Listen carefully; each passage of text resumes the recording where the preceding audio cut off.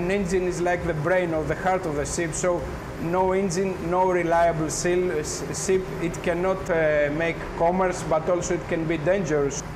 Invented more than a century ago, the diesel engine soon developed into what is now the principal power source of all modern shipping.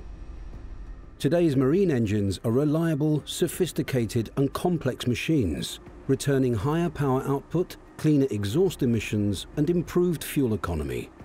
However, this level of performance can only be sustained by operating a rigorous maintenance program and regular engine inspections. These inspections can give you the visual confirmation that there is no wear or there is wear for that matter. This is like extensive cylinder liner scuffing phenomena, or sometimes piston crown cracking, which can be either by not good monitoring or bad lubrication or inappropriate lubrication. And it's a very good health check of your engine to ensure that all the results you received match up with what's actually happening in the engine. These inspections may be planned on the basis of running hours, engine makers' recommendations, or company policy. Inspections of two-stroke crosshead engines often start at the scavenge space area, as this offers an effective close-up visual assessment of a piston and cylinder.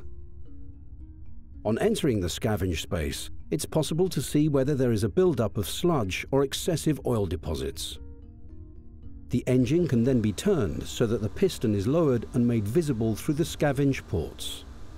It's possible then to inspect the piston skirt for scuffing or abrasion while checking the piston rings for damage or carbon buildup. The piston can then be further lowered so that the crown can be inspected for evidence of poor fuel burning or any damage such as fractures and burn marks. A more serious issue is over-lubrication, which can produce a buildup of hard deposits that cause abrasion and polishing, damaging not only the cylinder liner but also the piston rings. With the piston lowered, it's then possible to look up and make a visual examination of the liner, checking for obvious signs of cold corrosion, abrasion, or inappropriate lubrication. For a more thorough inspection, it is advisable to combine this with planned major maintenance when cylinder heads are removed and pistons lifted. This enables a closely detailed examination by the inspector, with repairs and replacements carried out accordingly. Over time, combustion causes carbon to build up in the grooves behind the piston rings, blocking the rings from seating correctly and forcing them hard against the cylinder walls. When pistons are lifted for servicing, this carbon has to be removed. In extreme cases, the wear can cause the cylinder wall to distort, allowing dangerous sideways movement of the piston, as well as removing the sealing ability of the piston rings. An engine inspection will identify this problem at an early stage. With the piston lifted, a very thorough examination of the cylinder liner will then be carried out to assess its operational life expectancy or the need for a complete replacement. A close inspection of the liner will establish the degree of any damage and provide guidance on the optimum cylinder oil feed rate that will be required to combat the condition. Engine inspections are planned well in advance, often as part of scheduled maintenance.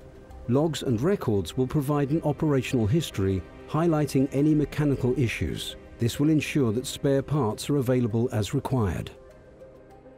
No operator can afford unnecessary downtime due to avoidable breakdowns or stoppages. Regular inspections are a vital part of good management, ensuring the safe, reliable running of an efficient and profitable vessel. In this fifth program of the series, we have looked at that vital element of marine engine management, the engine inspection, a health check that should give a clean bill of health or a diagnosis of problems before they become a crisis.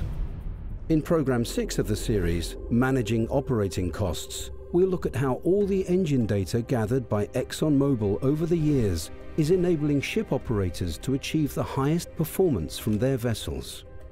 For further information and guidance on the subjects covered, visit the website at exxonmobil.com/marine.